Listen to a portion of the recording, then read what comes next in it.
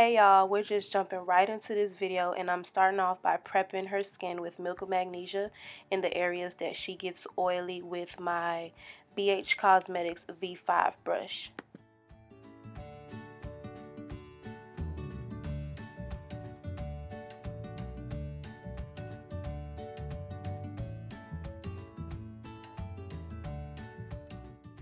Now using my NYX brow powder pencil in espresso, I'm just gonna lightly fill in her brows. I'm following the same exact brow shape that she has. I'm not trying to create a new shape for her. I'm just following what she already has, and I'm gonna brush through the hairs while I'm doing this to make sure that it's not too harsh, and I'm gonna only use light strokes throughout this whole process because I want to fill in her brows, but I don't want it to be like too dramatic. Another thing I can say about filling brows in is you want to make the line at the top as straight as possible, because I don't really like to clean up the top with concealer anymore, because I just find that the eyebrow looks much more natural when you just clean up the bottom.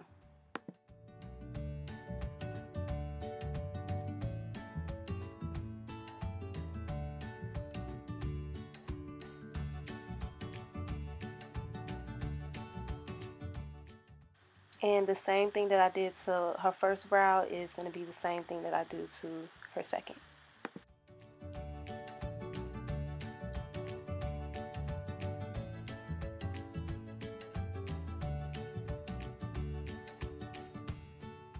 You couldn't see it on the first brow, but what I usually do is extend the brows to meet where the nose starts, and then I start stroking the hairs upwards. It just creates a more natural finish.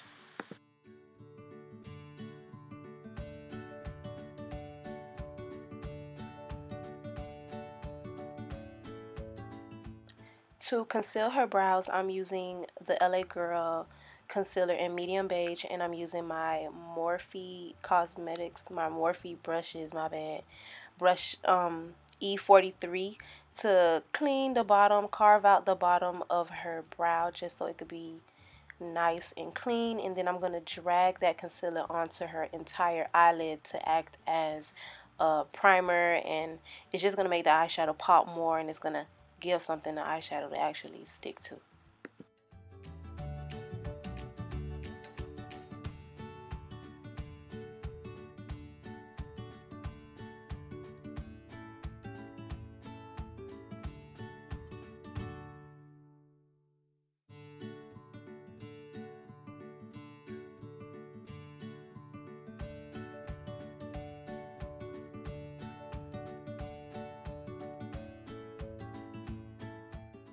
Then I grabbed my Royal & Langnickel domed eyeshadow brush to basically blend out and smooth out that concealer that I placed on her eyelid earlier.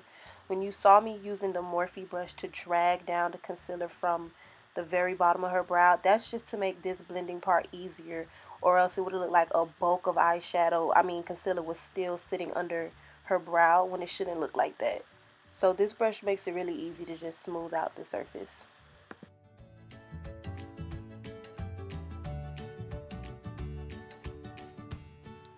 Using my RCMA No Color Powder and my Morphe 510 brush, I'm basically going to set that concealer in place.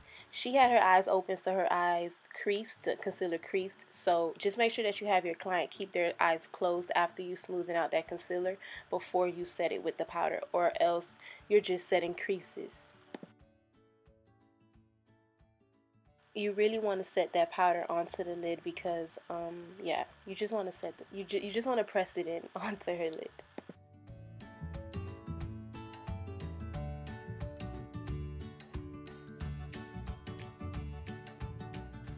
This is the Morphe 35OM palette, and this brown color that I'm using as her transition shade is obviously one of my favorites because it's almost gone. And I'm using a Morphe Brushes M532 brush to go ahead and place that color in her crease. Notice how she looked at me. That's because I asked her to. So you want to have your client look at you before you place this color in her crease, because then you can actually see where the crease is, and you won't be placing it too high or too low. And to blend this out, I'm just using windshield wiper motions back and forth, and a mixture of circular motions to make sure that blows out beautifully without me putting it like in the wrong place or too much in the wrong area.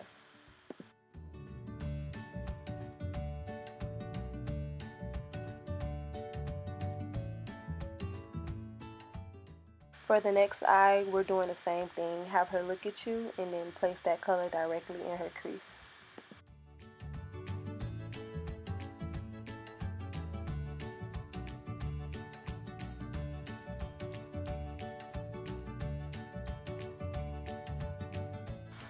Now I'm going to switch to my Morphe M433 brush, and I'm going to use the same palette but just a deeper shade of brown, and I'm going to place that also in her crease, but I'm not going to blow it out as high as I did the transition shade. Every time it's time for me to say transition shade, I fuck it up. I don't know why. It's like a tongue twister.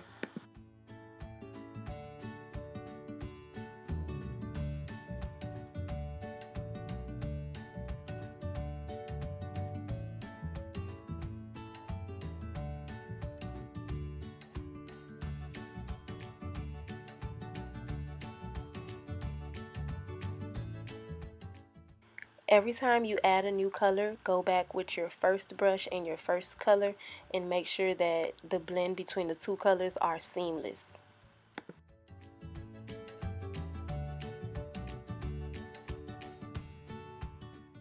And we're going to do the same exact thing with the other eye.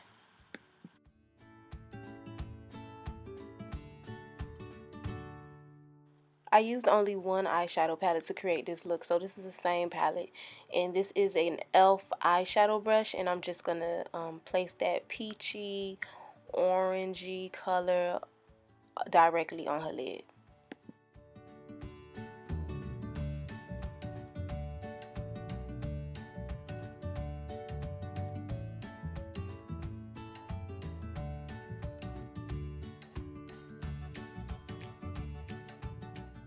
To blend that darker brown color into the orange color, you pick up the same brush that you used before, and yeah, you go ahead and blend it in.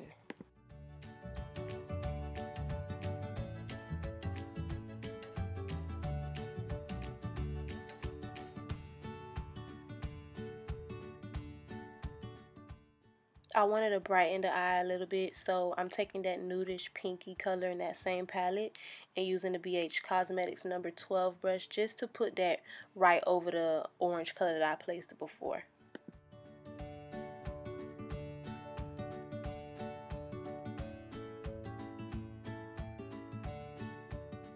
This liquid liner is from NYX, and I don't really know how to explain how to do a wing, but one thing I can say is have your client look straight ahead so that you can be able to get the angle from the outer corner of their eye to their upper crease, almost brow, perfectly.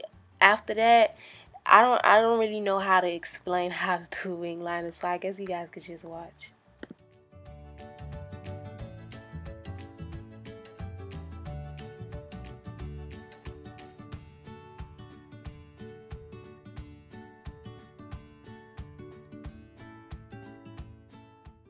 It took me a while to get wings down, and I'm still not perfect at it. I just got to a point where I now don't really have to clean it up with concealer to make it sharp, but don't let it frustrate you. Like, we all go through it. My wings are still messed up on some days. So for her foundation, I'm using the L'Oreal True Match in C6 and in 7, and I'm using my Instapop cheek brush from Real Techniques to basically buff that into her skin. I'm not really buffing, actually. I'm really just pressing it and tapping it into her skin so it could look more full coverage. You do not want to forget to get under her chin, and you do not want to forget to get her neck. Also, I didn't notice that the camera didn't have her forehead in the frame, but basically it's the same thing for the forehead, same exact thing. Just press it into the forehead, and when you get around the brows, just use a small precise blending brush with eyeshadow on it so that you won't really take off any of the work that you did on her brows. And this can actually act as something to clean the brows since we did not conceal them. You can also use this brush like I do to get like the inner corners of her eye and the sides of her nose. For areas like that, you just want to use a smaller brush.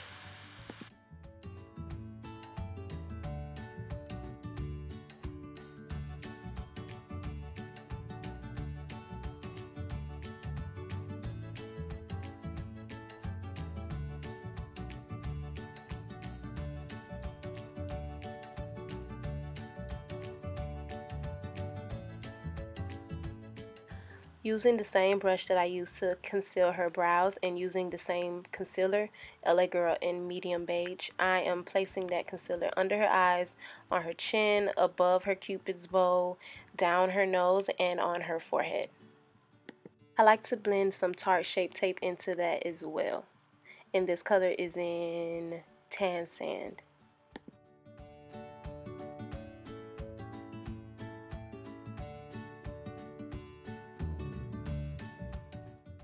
And using my beauty blender, I'm just going to go ahead and blend all of that concealer out. By the way, I use a really light hand when I do this because there's such thing as over blending and I don't want to do that. And I also don't want it to look patchy or not smooth or uneven. So you kind of just have to gauge that while you're blending.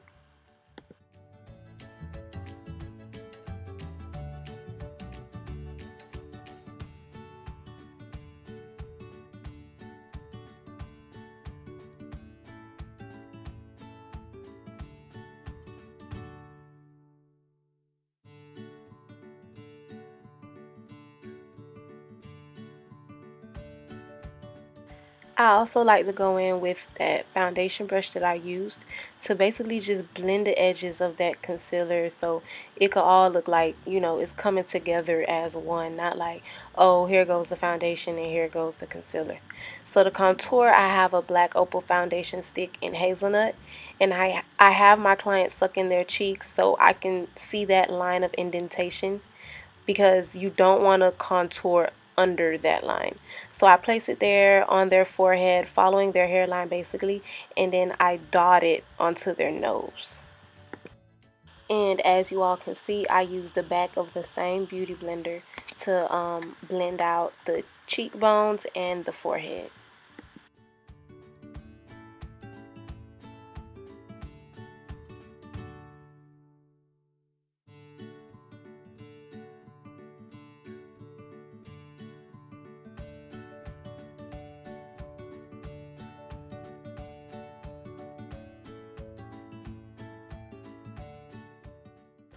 Using a Royal and Langnickel eye shader brush, I basically blend that nose contour out by going up and down on her nose and by bringing the contour shade up into the eyebrows and under the eyebrows.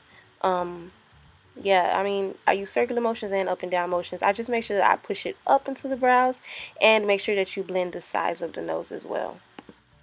Before setting your client's face, you want to make sure that you smoothen out that concealer one more time.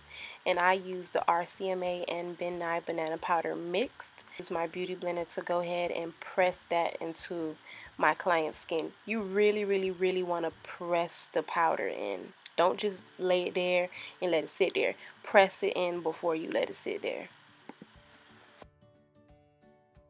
And you are putting this powder everywhere where you put that concealer, by the way. So it's under the eyes, the chin, on top of the cupid's bow, the bridge of her nose, and her forehead. And a little trick that I also know is I make my clients press out their laugh lines with their tongues, because some people's laugh lines are terrible like mine. So I make them press it out, and then I just basically press powder into that crease.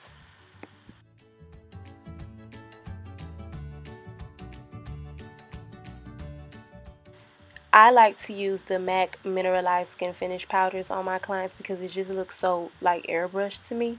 And this is in the shade Dark with the Morphe M105 brush. And basically what I do is press it into my client's skin, and then I start doing circular motions with it. And I put this powder everywhere except for where I'm baking at. I'll use it there later, but not right now.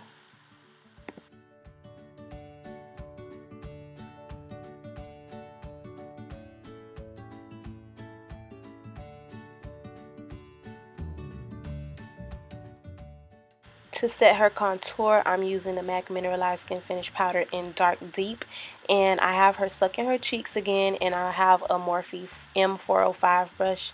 And I just use circular motions basically to deepen that contour up on her cheekbones and on her forehead.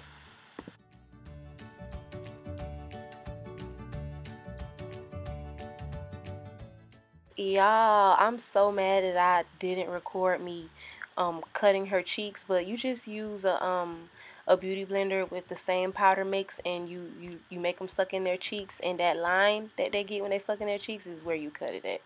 But I'm using a NYX blush in Synthetica, I believe, and I'm using a powder brush that I don't think it has a name, and I press it onto the cheekbones, and then I do circular motions, and I even put the excess on her forehead just to give her more color.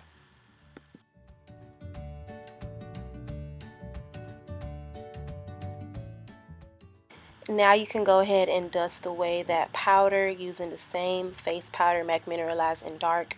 And we're also going to dust away under her eyes at this point too, and everywhere else that we had the baking powder at. I do not like to use a darker powder to contour the nose, so I'm using the same face powder that I've been using a BH Cosmetics 104 brush, and the same way that I blended it out when it was a cream is the same way I'm going to blend it out as a powder. I'm going to use up and down motions, and I'm going to push it up into her brow. I add the powder to the tip of her nose, and I also blend out the sides where the baking powder is, just so it could look like, you know, seamless, like it's coming together how it's supposed to. Boom, new nose. Who this? No plastic surgery, baby.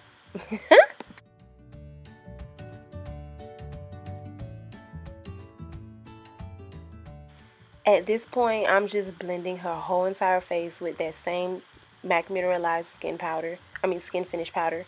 And I'm blending everything. I'm just blending everything together, like everything.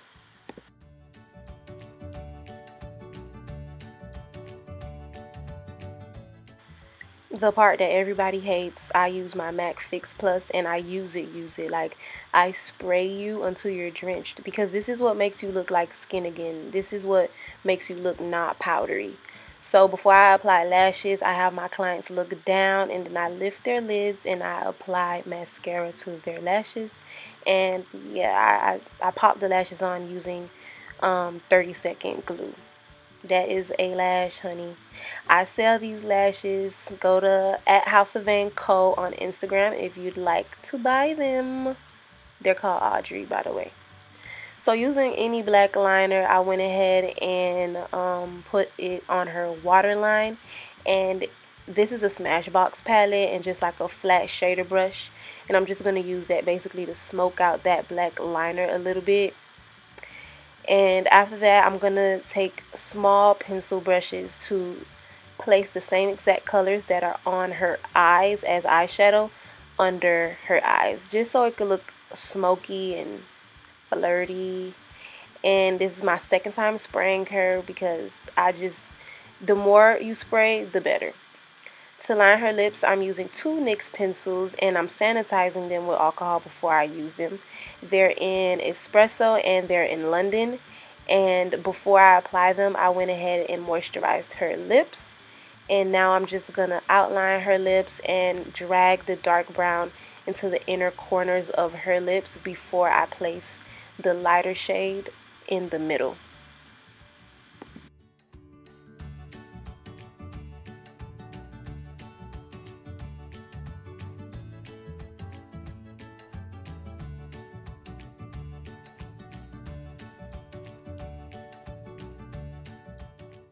Be sure to have your clients mix their lips together, but not like super aggressively. Just tell them like kiss your lips together, and that'll mix it beautifully.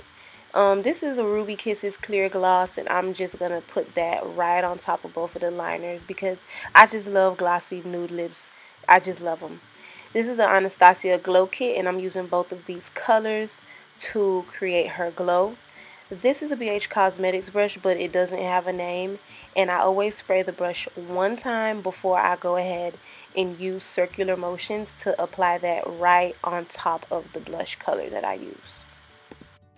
Actually, I lied. The BH Cosmetics brush is a 140 brush, and to get that highlight in between her eyes and on the tip of her nose, I just kind of pinched the brush a little bit, and I also put it on her chin.